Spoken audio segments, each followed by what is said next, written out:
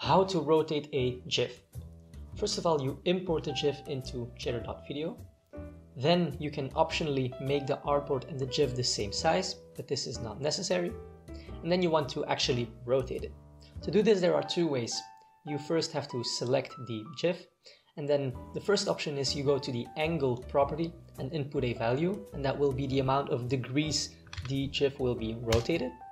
And the second option is you go with your mouse to the corner of the GIF, and then your mouse will become a little rotation icon. Then if you click and hold, you can rotate the GIF with your mouse, and if you click and hold Shift, it will snap in little jumps of 15 degrees, making it easier to have a perfect rotation.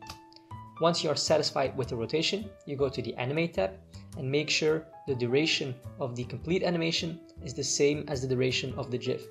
Once this is ready, you can hit play, and if you are satisfied with the result, you can go to Export as GIF. If you have any more questions, just leave a comment and we will respond as soon as possible.